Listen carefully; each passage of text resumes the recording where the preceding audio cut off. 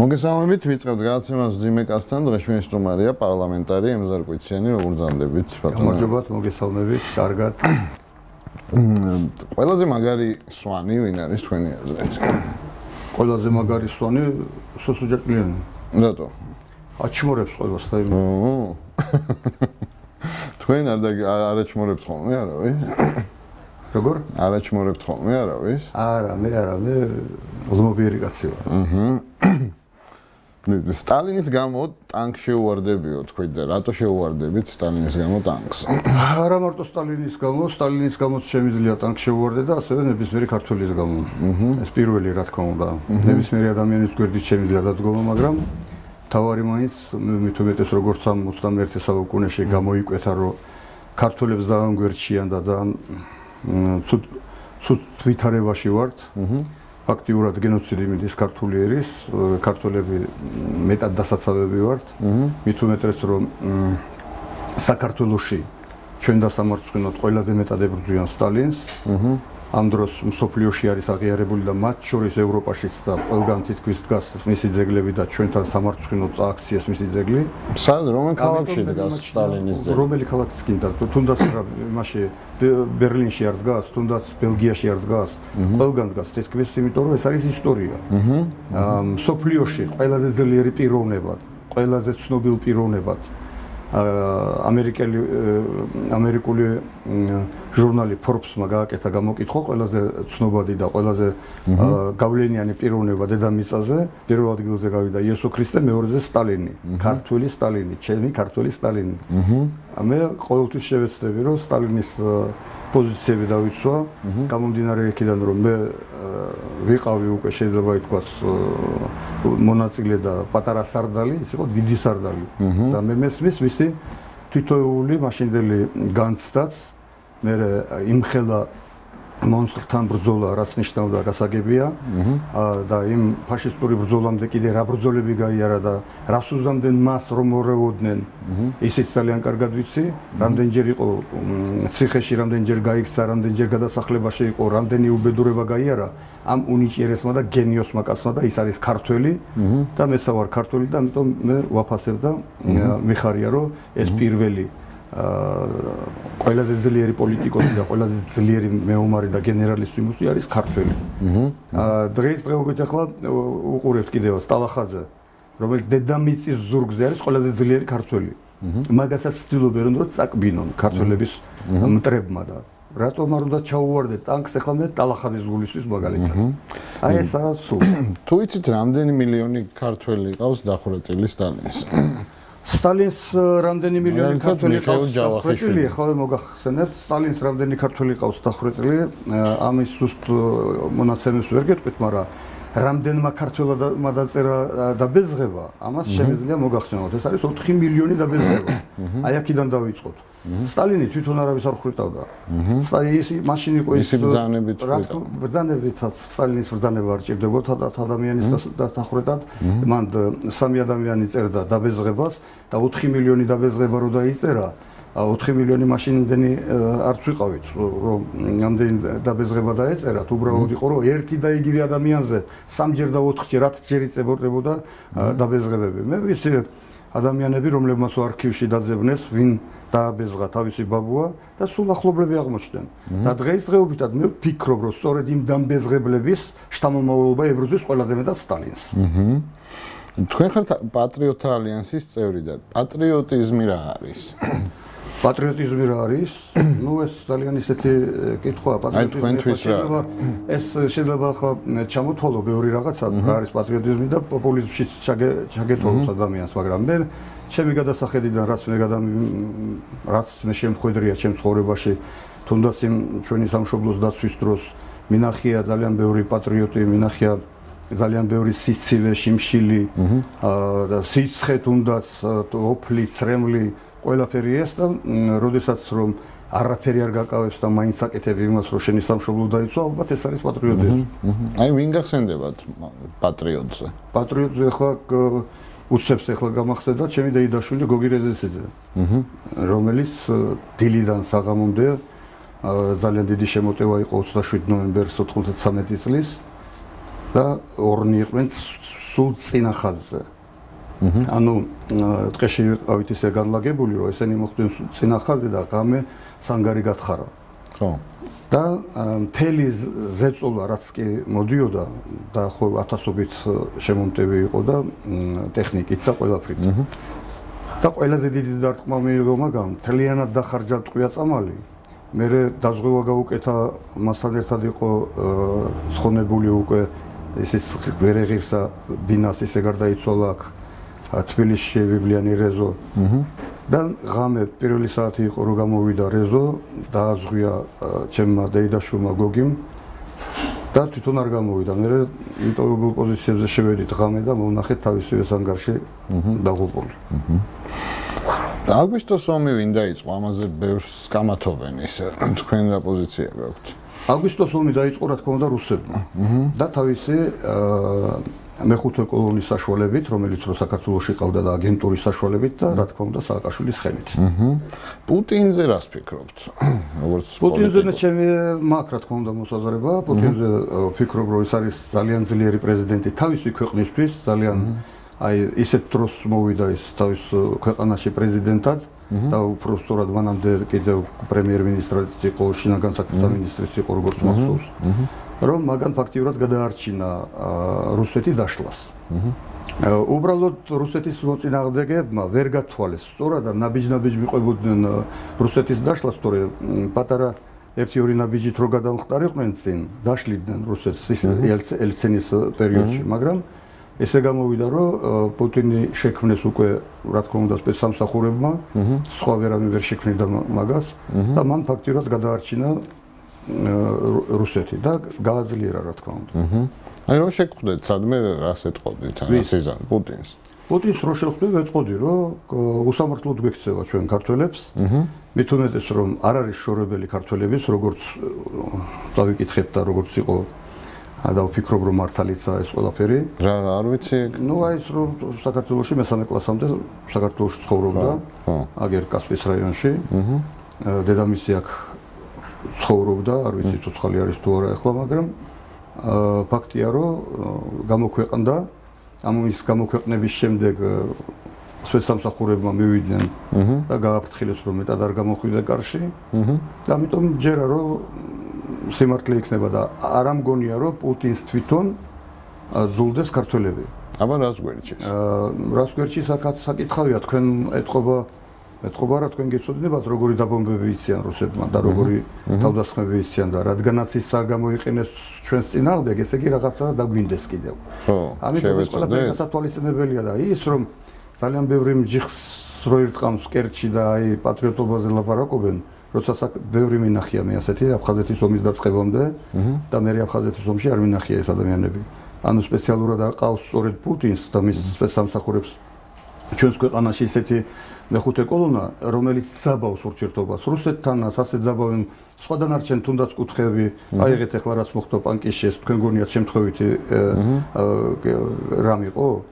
ეს იყო სწორედ იმ სპეცსამსახურების მიერ დაგეგმილი, ძალიან კარგად გათვლილი, რომელიც რო იმ დღეს მარტო არ იყო დაგეგმილი, გვახსოვს მაჩალიკაშვილის მკვლელობა, რომელიც ალბათ ერთ-ერთი უსაზარელესი მკვლელობა დედის და მშობლების თვალწინ ლოგინში მწოლიარე ბავშვი რო დახვრიტეს და ეხლა კიდევ არ უნდათ მაგის გამოძიება.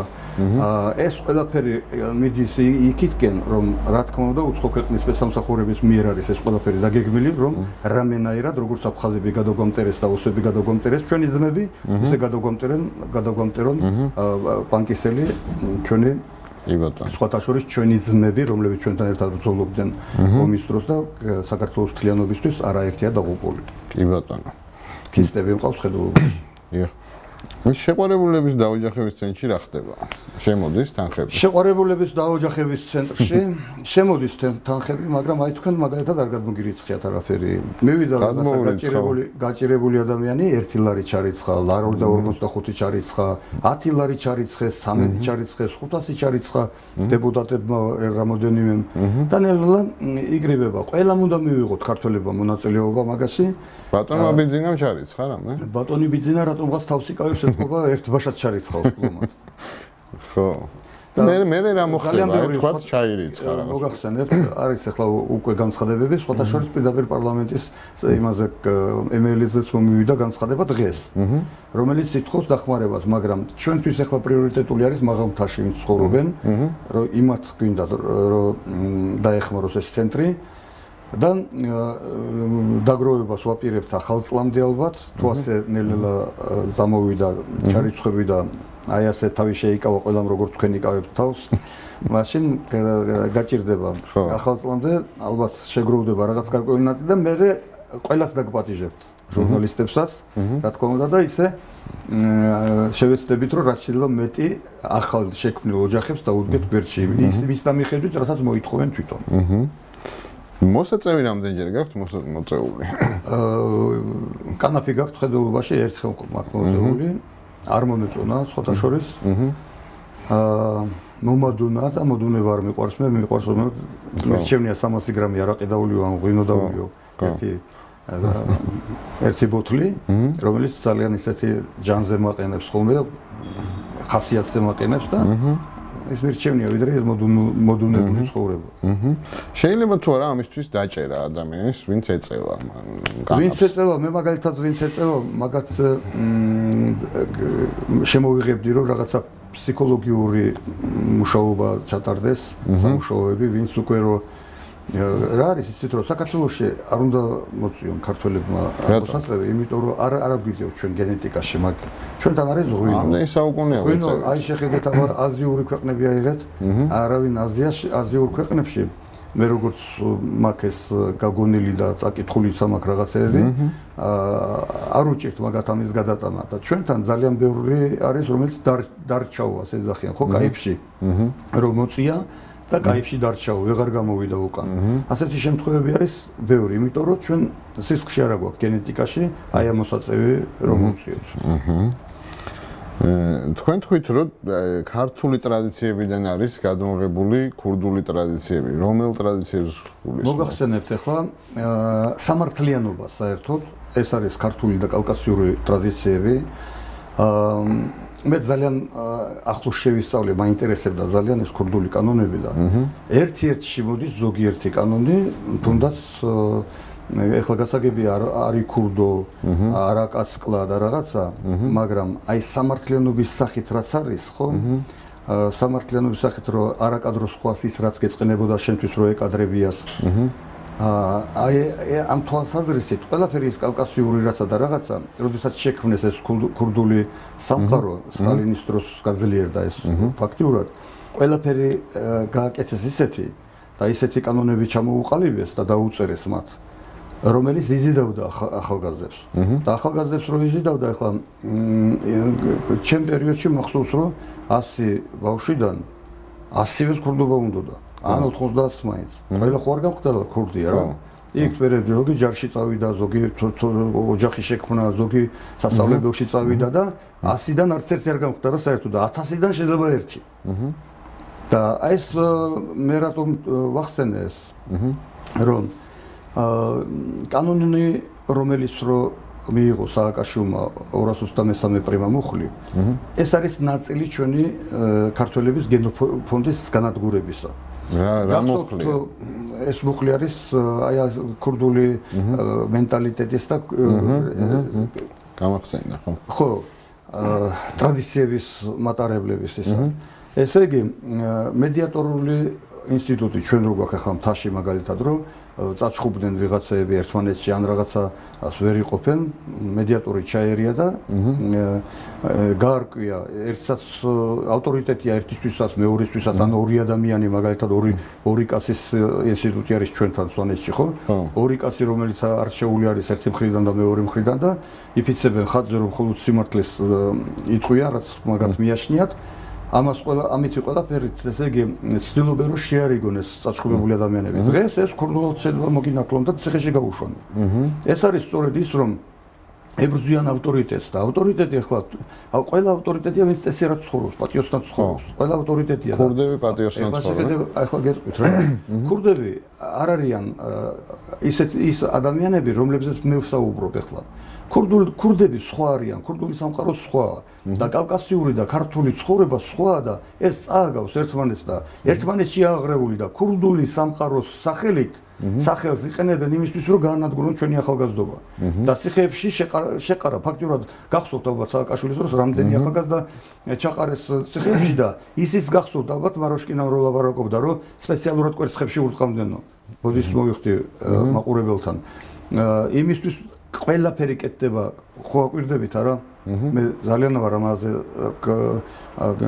მომართული, რომ ქართველები ვართ დასაცავი.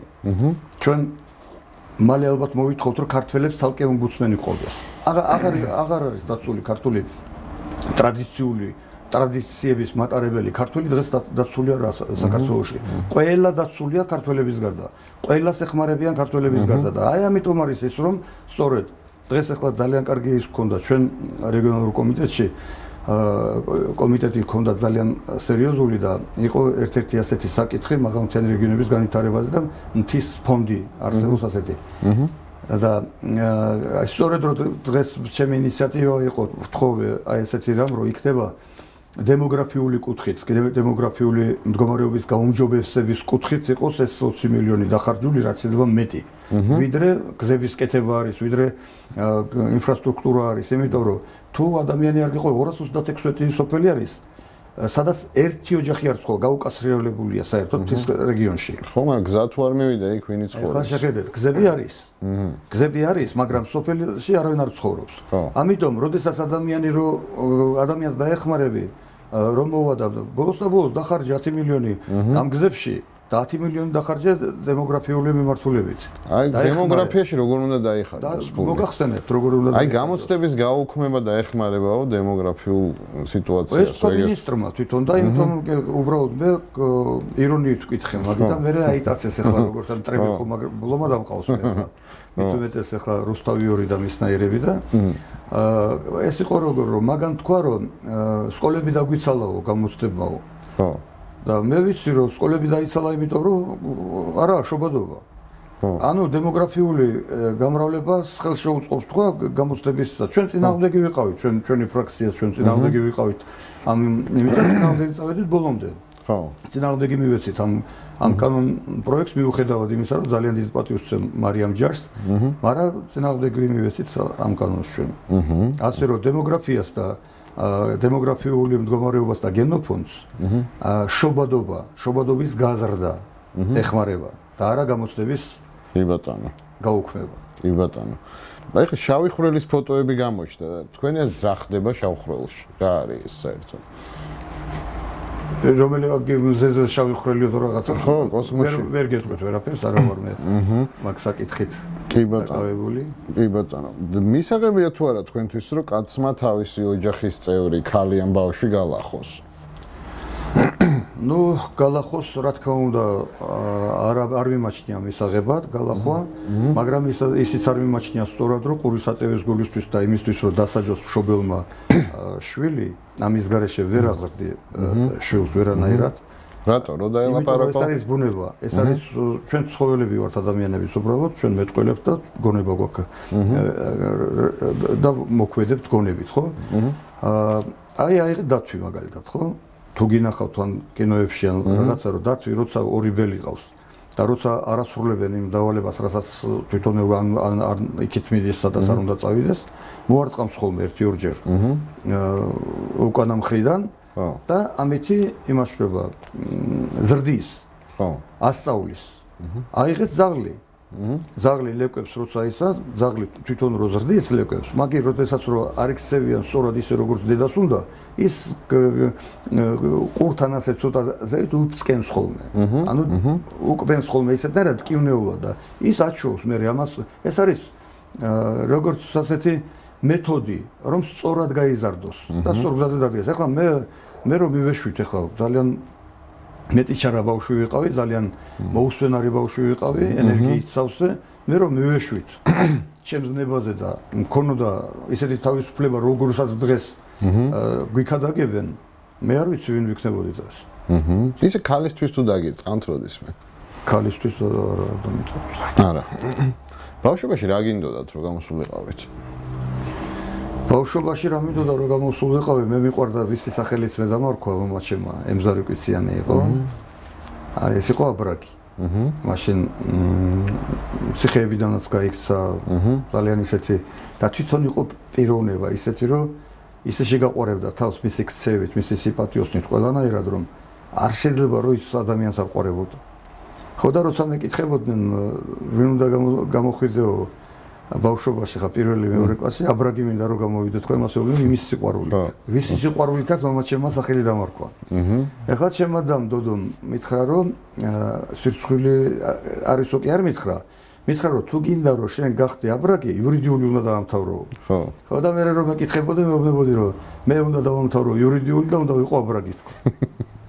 რას გეძახდნენ ბავშვობაში ზედმეტ სახელს? ბავშვობაში მე ახლა ძალიან ბევრი ესეთი ზედმეტ სახელები მქონდა. ჯარში კუცს მეძახდნენ. კუცი ხო. კუცი რას ნიშნავს? ესე იგი ვინც კითხულობდა იმას სიას. ხო. შემოწმების დროს დილის შემოწმება და საღამოს შემოწმება ხო არის ჯარში.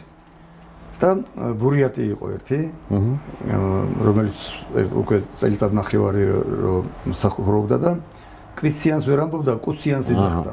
და ამიტომ მე შემოგლებით კუცი მქონდა ისა და მე აღმოჩნდა რომ თურმე კუცი ყოფილა ვინმე მსოფლიო ჩემპიონი სირბილში. ხო. ისე დაემთხვა. კიდე რას გეძახთ? ნუ საერთოდ ჩემი სხვადასხვა სახელები მქონდა, იყო მომენტი რენტგენსაც მეძახდნენ ჩემი ახლობლები და ბოლოს მე უკვე როცა უკვე შუახნის საცარო იყავი უკვე მეზობლი ბაბაჯო არის ჩემი დღემდე ფსევდონიმი კი. ბაბუა გენაცოლოს. ბაბუას გაფიცე. პირველი შეყარებული თუ გახსოვთ? მახსოვს, როგორ მახსოვს, პირველიც მახსოვს, მესამეც მახსოვს და ყველა მახსოვს. ფილმზე თუ გიტირიათ როდისმე? ფილმი ხშირად. რომელ ფილმზე? ნუ ყველაზე ძალიან ვიტირე მე ლეგენდა ნორაიამაზე რო არის. ლეგენდა ანარაიამე.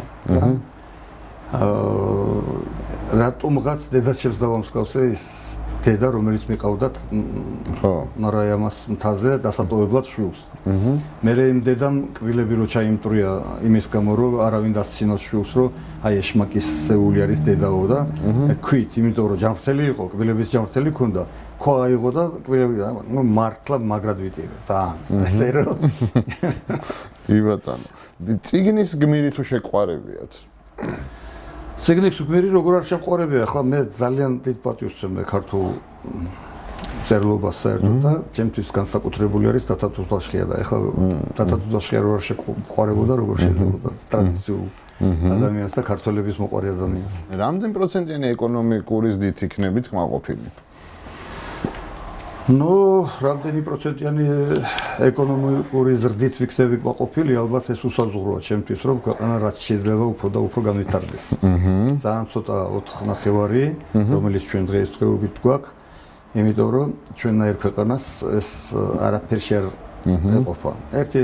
ეხლა რო იყოს ერთი 30% კარგი იქნებოდა ძალიან კი ბატონო პორნოგრაფია როდის ნახეთ პირველად არ მახსოვს როდის ნახე პირველად მაგრამ ეს არის ეს როდესაც რეკლამები რო ამოვარდება ხოლმე ეს ძალიან ცუდია რამე თუ არის შესაძლებელი რომ სახელმწიფომ გააკეთოს რომ ეს იყოს დაბლოკილი და ახლა ინტერნეტით სარგებლობს მთელი ქვეყანა და მათ შორის ბავშვები და ბავშვებს რო ეს ამოვარდებათ ეს ვფიქრობ რომ ძალიან ცუდია საქართველოს სექს სიმბოლო ვინ არის თქვენი აზრით თავშევიკავებ ამაზე. კი ბატონო. ის სექსში გადაგიხდიათ ფული? ახალგაზრდობაში ყველაფერი ხდება ხოლმე. პოლიტიკოსებიდან ვინ არის გამორჩეული ამ ხრივ? რა ხრივ? სექსუალურობით. ყავს ეგეთები? ანუ ვინ გამოდის ყველაზე აი როგორ გითხრა კანონ პროექტები ვის შემოაქვს ყველაზე სექსუალურად? ხო, აი ვის შემოაქვს ყველაზე სექსუალურად. ისეს რა ეროვნების ქალები მოგწონთ გარეგნობით? ქართველებს არავინ არ ჯობია. თქვენი საყვარელი სადღეგრძელო რომელია? ჩემი საყვარელი სადღეგრძელოები საერთოდ მე ტრადიციით არის ჩემთვის და ჩემი ყველაზე საყვარელი სადღეგრძელო არის დიდება ღმერთს, უფლის სადღეგრძელო. მაგას მოყვება თავარი ანგელოზებისა და მფარველი ანგელოზების. მაგას მოყვება წმინდა გიორგის სადღეგრძელო. და ჩემი წინაპრების სადღეგრძელო რა თქმა უნდა და ჩემი უსაყვარლესი სადღეგრძელო არის ჩემი უსაყვარლესი პატრიარქის სადღეგრძელოც და მე მიყვება ასე. ლექსი რომელი გიყვართ? ლექსები ლადოასათენის ლექსები მიყვარს და სხვათა შორის მეხსიერებამ დამიწყო მე ძალიან მაგრად აი ესე რომ სულ ერთი და იგივეზე რომ ვფიქრობდი და როდესაც რუსეთში ვიყავი დავიწყე ლექსების სწავლა იმისთვის რომ ძალიან ბევრი ლექსი ვისწავლე ძალიან ბევრი და განსაკუთრებით ახლა აკაკი წერეთელი და ლადოასათიანი მიყვარს ძალიან ხო და გავიდა მე პერიოდი და თან რაც ვშობოდი რომ ყოველ დღე ვიმეორებდი ჩემი მანქანაში ვიჯექი მესტანისა ვცდილობდი რომ გამემეორებია და მე ისევ დამავიწყდა და ამ ბევრი დამავიწყდა ყველაზე უეჭველი ანდაზა რომელია ნუ ანდაზა ახლა წეგან რო გითხარით უეჭველი და აუცილებელი და სასარგებლო ანდაზა არის ეს რომ არაკადრო სხვას ის რაც გეწყინება შენ რო გაკადრონო. აი ამით რო იცხოვრებ, არასოდეს მე მგონი ერთ-ერთი დიდი ნაბიჯი იქნება სამოთხისთვის. მოსახვედრად. კი ბატონო, თქვენი ღმერთი სად არის? ჩემი ღმერთი ზესაში. რატო გონია ყველას რომ ღმერთი ზეცაშია და არა თქვა ქვევით? ნუ იმიტომ რომ მე ვფიქრობ რომ ღმერთი არის ყველგან. ღმერთის გარეშე არაფერი არ ხდება ქვეყანაში. ამიტომ თავად თუ არ დაკარგე ღმერთი თუ შენ მიხვალ ღმერთთან სულ ღმერთთან ერთად იქნები ასე რომ სხვა რელიგიებიდან რომელიმე თუ მოგწონთ ყველა რელიგია მომწონს რომელიც რომ მართლაც აი მე მუსულმანებს ვცემ დიდ პატივს რომელიც არიან აი ეს არა ექსტრემისტებს და აი ვინც რომ პატივს არცემს ჩვენ სარწმუნოებას არიან მუსულმანები მით უმეტეს ჩვენ ქართველები ყავს ჩვენი ძმები მუსულმანები მახსოვს მე გელაევი რო იყო ჩემთან ხეობაში მაშინ მთელი უბედურება და ხედავდი როგორ წამდათ მათ თავისი რწმენის მუსლიმის ხო მაგამეტის ნამაზს ასრულებდნენ ყოველ 3 საათში როგორ ისა და მოთხარი მე გელაევს რომ მეთქი ხამზად ძალიან მომწონს თქვა რომ თქვენ ასე გწამთ ღმერთის მეთქი და რომ ასე ლოცულობთ ასე განსაკუთრებით პატივს ვცემთ თქვა და მაგან დამიწყო ეგრევე პროპაგანდა აგიტაცია მე მოусვინე რა თქმა უნდა უსვენდი და მე ბოლოს უთხარი კი ბატონო მაგრამ შენ გეთანხმები რომ ეს ყველაფერი გასაგებია თქო მაგრამ ხო იცი მეთქი რომ მე მართლმადიდებელი ვარ თქო და ერთადერთი ნიშანი რომელიც ზეციდან მოდის მართლმადიდებლის ხელში მოდის მეთქი ეს შემთხვევით არაა იმიტომ რომ მართლმადიდებელი ჭეშმარიტი სარწმუნოების წევრი ვარ მეთქი და როგორც კი ეს ერთადერთი ნიშანი ცეცხლი მუსლიმანის ხელში გადავა ეგრევე მე მუსულმანი გავხდები მეთქი და დაიქნია ხელიაზე და წავიდა ნამათის გასაკეთებლად როგორი სიკვდილი გირჩევნიათ როგორ გინდათ რომ მოგვდეთ დროის დამიხედვით თუ იქნება მშვიდი ცხოვრება თუ იქნება ტერიტორიული მთლიანობა თუ იქნება ქართული ნამდვილი ცხოვრება რა თქმა უნდა მშვიდი ოჯახში სიკვდილი მირჩევნია მაგრამ თუ აი ასეთი პირობებში როგორიც პირობებშიც დღესა ვართ და ეს თავისი მცოცავიანი ქსით და თავისი აი ამ მცოცავი უბედურებებით რასაც თავს გვახვევენ ჩვენს ქვეყანას ნამდვილად ლოგინში სიკვდილი არ მინდა სიკვდილის მერე რა ხდება სიკვდილის მერე რა ხდება მას მოგიყვები სიკვდილის მერე ვინმე სიკვდილი თუ გინატრიათ როდესმე არასოდეს არა კი ბატონო პარლამენტში ვისთან მეგობრობთ ნუ ახ თქვენ ფრაქციას არ გულისხმობ ისე ზოგადად ძალიან ბევრთან ხოთა შორის ბევრთან მეგობრობ აი მე მაქვს რომ კარგი ურთიერთობა გვაქვს ხანდახან არის სიტუაცია რომ ჩემი კანონპროექტები მაინდა-მაინც ძალიან არ მოსწონთ იმიტომ რომ წინააღმდეგობაში მოდის ვიღაცასთან მე აბსოლუტურად ეროვნული და პატრიოტული კანონპროექტები შემაქვს რომელსაც ითხოვს მოსახლეობა და ხშირად ხდება ხოლმე ლაბარაკიც ამაზე ბოდიშსაც მიხდიან ხოლმე რომ აი მიუხედავად დიდი პატრიოტიზმისა უარყოფითი უნდა მოგცეთ ამ თემაზე, მაგრამ არაფერია და ისე ძალიან ბევრ თემს ვაკაცობ. ვინმე გძულთ პარლამენტში? სიძულვილით მე არავინ არ ბრძოლს. უბრალოდ ეხლა ვინც ჩემი დის დაჭერაში, ვინც ჩემი ხეობის ჩაბარებაში, ვინც წვლილი მიიღო, რა თქმა უნდა, ჩემთვის ცუდი დასანახია ეს ფაქტი. აი ყველაზე სასაცილო რა გინახავთ პარლამენტში? ყველაზე სასაცილო? გეტყვით. ადამ არშანიამ. ჩვენ ყოველთვის გქონდა და გვაქვს კიდევაც პრობლემა ამ რეგლამენტთან, რომ განცხადებების დღე არის მხოლოდ ერთი დღე. და ეს 4 წუთი გვაქვს მთელს ფრაქციაზე 8 წუთი რა 2-4 წუთი ხო 2 კაცის ხშირად არის ის რომ განცხადებების გაკეთება გინდა მაგრამ აღარ არის საშუალება მისი და ადამ